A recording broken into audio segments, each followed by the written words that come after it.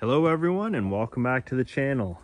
I think this is going to be finally the last piece of the puzzle here on our L6060 on what could go wrong with it, which we expected. Anyways, we had issues with the forward and reverse solenoids. We got it driving really nice now. It wouldn't go up and down the hydraulics, so we put a new hydraulic pump on it. That fixed it a while ago. Everything's been working great. Went to turn on the PTO the other day and the PTO did not turn on. So I would go turn on the switch here inside the cab and it would show revolution. Rear or the mid PTO would not work. So to diagnose this issue, you have to turn on your PTO switch because you want to see if it's a switch or not.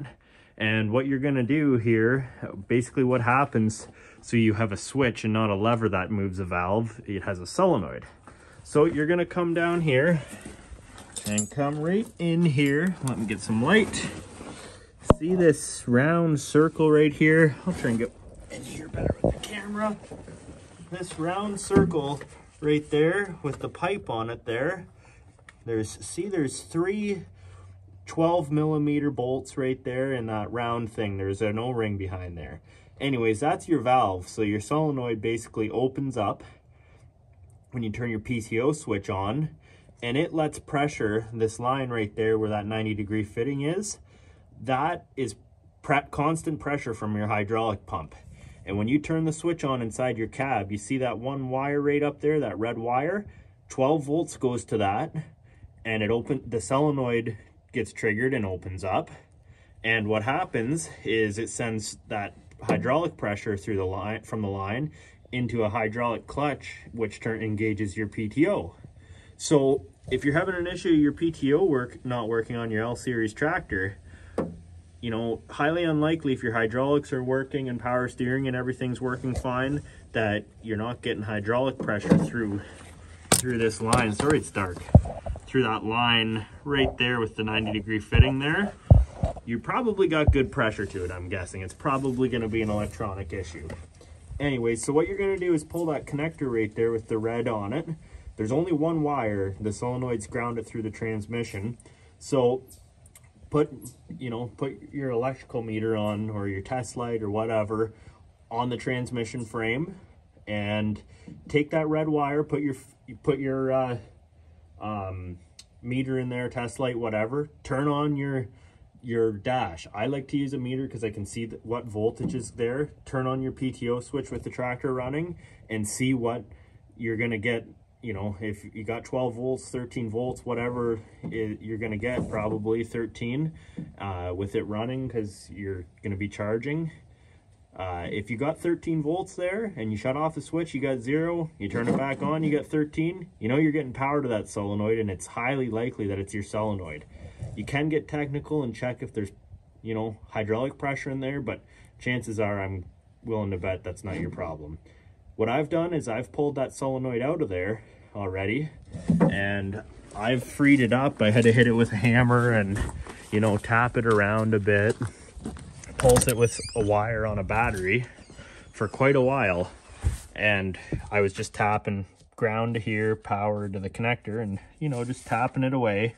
And that is what controls your hydraulic flow there. So anyways, it's working right now since I freed it up and pulsed it with some power. But this is what we're going to replace, and we're going to show you how to do it here quick. It is Kubota part number TD170 59893. Should be the same for all your L series Kubota. So I have a really clean pail right here. I just wiped it all out, made sure it's really clean as a whip. You can pull your drain plug and drain your transmission fluid. However, I don't want to drain too much. So what I'm going to do, you can take, I believe it's a 5/8 or so, probably like a, you know, it's probably like an 18 mil or something like that. You're going to loosen this right here, right there, that nut on there. And then up here, right, oh, this is hard to show, guys. You're gonna loosen that nut right there, whatever it is. You can maybe just get an adjustable on it. Then what you're gonna do is go up here. You're gonna need a 1 1/16 socket or whatever that converts to in metric. probably like 27 mil or something. Anyways, 1/16 fits perfect on there. Take that bolt out of there, that banjo bolt there, and loosen that, because you need this line to come loose that's in the way where my flashlight's shining there. You need that to come loose to pull this thing out here. Then you're going to take your 12 mil and pull out the 3 bolts out of this cover, and this will come out. I'm going to pull this out quick, it's getting dark, and show you what it looks like inside. Out and into the shop, there's the new solenoid, whatever you want to call it. So you're going to need a pair of snap ring pliers. Pull that snap ring right there, do that first. And then when we pull this apart, we want to make sure that we leave it upright like this. You don't have to, it's just, it'll keep parts from falling out. So I'll show you what to do. We're going to pop this one out with some snap ring pliers here, circlip pliers, and we'll show you what we got here. Okay, both circlips removed. I haven't popped anything apart. That's apart. And when you pull this top circlip right there, this, you can see that's from me putting it back together last time. Anyways, you're going to pull this apart and you're going to have these 2 washers here. So you'll notice that these washers, you can mix them up here, it don't matter, but you'll notice that they have like a taper to it, a cup. So if I go like this and I put them together, you'll see the gap there. You have to have them opposite of each other, because if they're both the same, they'll stack perfectly tight like that. You need them opposite of each other, because when you have the circlip in and that piece on top, see how they are right there? It puts pressure on the solenoid. So just make sure they're like that when you put it back together. Those are the only 2 pieces right there. And then when we pop this out, there's a little metal piece underneath here. I'm gonna have to shut off the camera. Okay, popped out. There's a little piece right there. See that little dimple in there right at the bottom? That will come out. You don't want that to come out. Anyways, that just popped out very, very quickly there. Comparison the old versus new, I would say that Kubota has updated the design, which we always like to see. This is all plastic in here, and now it's all aluminum. So that's really nice to see that something's been updated with this part, and hopefully the problem of this part being, you know, an issue has been fixed. Outside circlips in, that can rotate, but face that upwards. I don't even know what you call these. They're like an oil filter pliers, but they're a vice grip. I don't know, my dad found them somewhere. Anyways, I use them to squeeze this down and get the circlip in, because obviously those 2 washers hold tension. So make sure your circlip's seated in there, and we can pop our tension off, and we're ready to install this thing in the tractor again. Okay, we're on. Tighten up your flare here, tighten that up. And I forgot to mention, there is a bracket on here. I already had it off at the other part. It's just to hold your wiring up here. Put that back on.